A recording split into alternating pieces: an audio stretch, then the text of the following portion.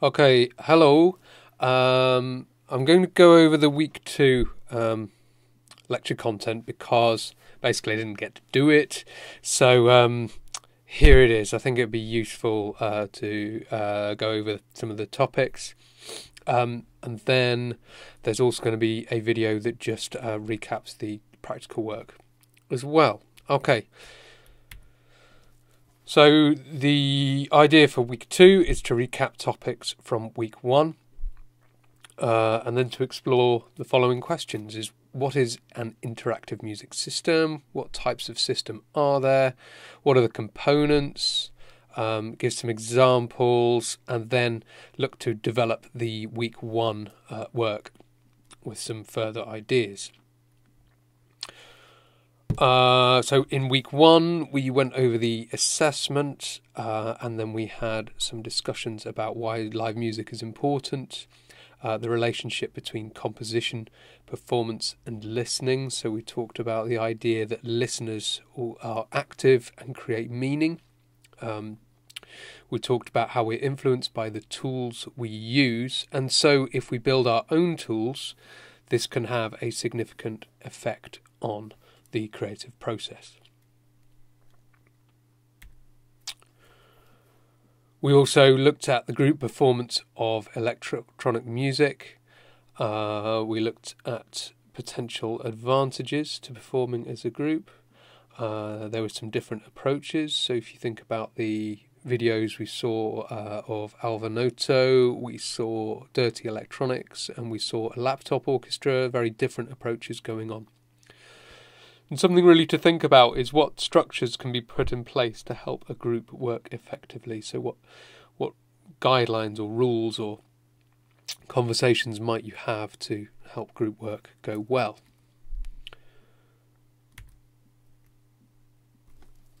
Okay, moving on to this week, we did some discussion about interactivity, and interactivity can be thought of as the iterative process of exchanging and processing information. And this is from a book called Programming Interactivity by Noble 2012. A really good book. Talks about Arduinos and processing, among other things. So iterative means something that gets that happens again and again. Okay, so if you think about reiteration, means something that gets done again and again. Exchanging and processing. So you're talking about two agents that are exchanging information, and they're kind of thinking about the information that they're receiving each time. Okay, so we can think of a conversation as being a brilliant example of this. It's really kind of deep, true interaction where it's unpredictable. There's processing information that goes on, and then response to that information. And there's a video kind of outlining this if you want to have a look. So while, typical controllerist performance in Ableton Live might be thought of as interactive, actually interactivity can go deeper if the system that you're working with is actually thinking about what you're doing and responding to it in a novel way. Okay, and some define interactive systems as systems in which a human interacts with a computational agent in musical performance. So instead of having a conversation with another human that's based in language, you're having a musical conversation with a computer. Okay, that's basically the idea. You don't know exactly what the computer's going to do. It has some kind of agency.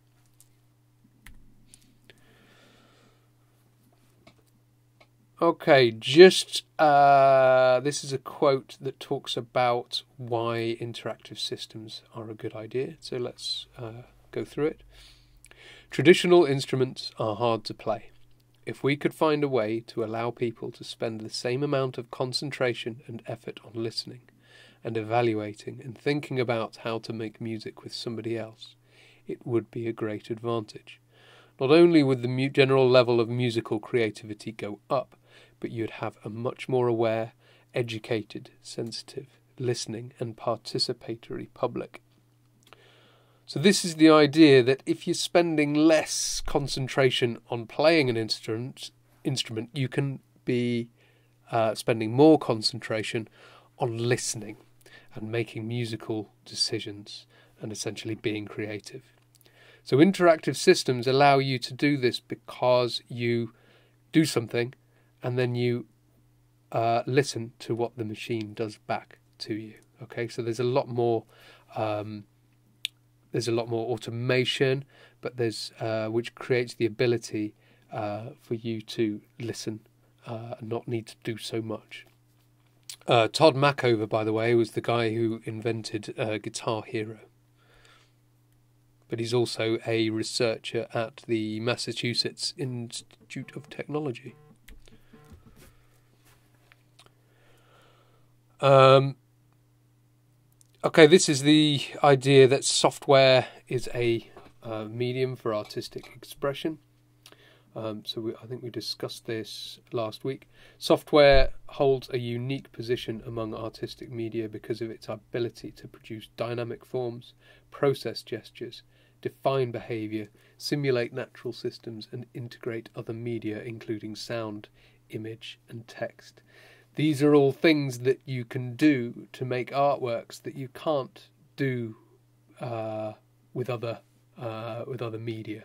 So working with Max, for example, or software like processing, Open Framework, Super Collider, all these kind of tools allow you to produce dynamic forms. So like replicate processes and systems that you see in nature. Process gestures, so interpret things that are happening in the real world. And actually have dynamic behaviours going on rather than fixed forms.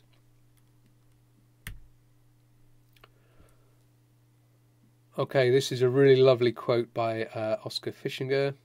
Everything in the world has its own spirit, which can be released by setting it into vibration. Okay, this is mirrors John Cage's idea of letting sounds be. So, and again, the idea that we're not trying to control everything that we talked about in week 1. Things do their own thing, and we can build tools that can do their own thing, and we can work with that rather than control that. And that brings in the advantages that Mackover's talking about, as well as working with, creating art that reflects life, perhaps. Talking of which, Lee Scratch Perry, so reggae producer. The studio must be like a living thing. The machine must be live and be intelligent. Then I put my mind into the machine. You've got to make the brain a living man, but the brain can take what you are sending it into it and live. So again, this idea of collaborating with your tools, not being a master over it. Just wanted to include that photo, really.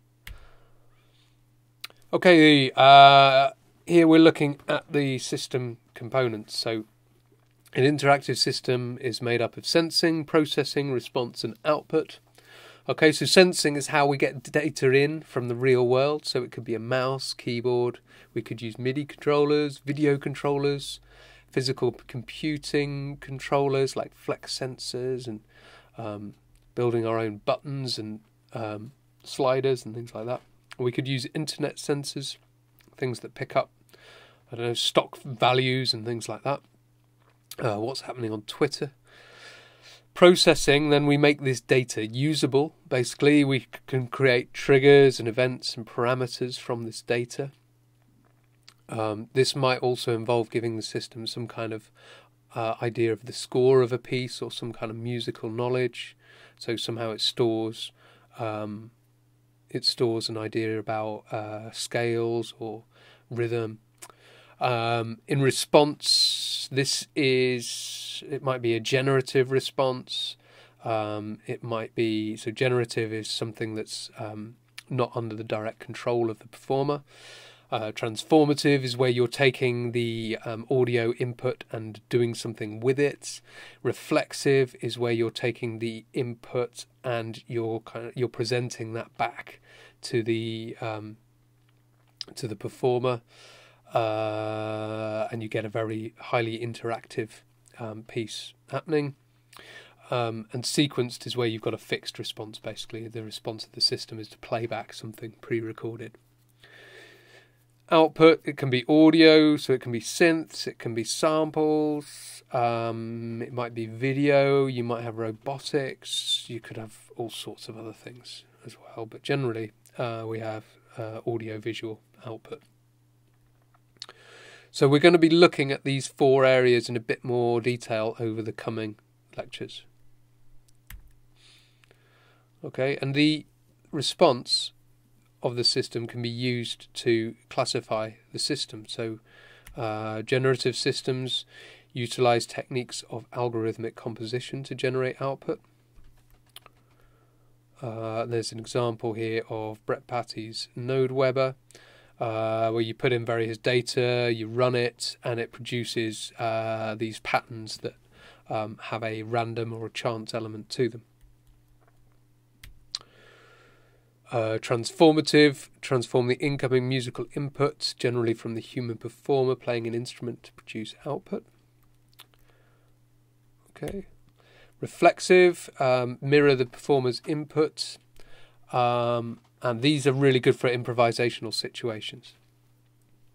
These systems also learn as well, so they might use artificial intelligence to learn about the performer's style or perform some kind of analysis, which increases the complexity of its response.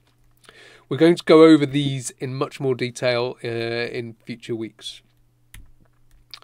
So other types of system include sequenced response, so playing back kind of fixed sections of media. Non-interactive aleatoric systems means basically chance-based systems that are used to create material that's then fixed for performance. So they're not. It's not kind of live generative. The generativeness happens in composition to create fixed material that then is played back. And then it's just worth mentioning that most systems end up being hybrids, so they end up using a kind of combination of these techniques. Okay. I hope that's proved interesting. So don't worry if you're just starting to grasp some of these concepts, because we are going to go into much more detail in the coming lectures. So if you want to progress to the next video now, we're going to do some of the practical work that we covered last week.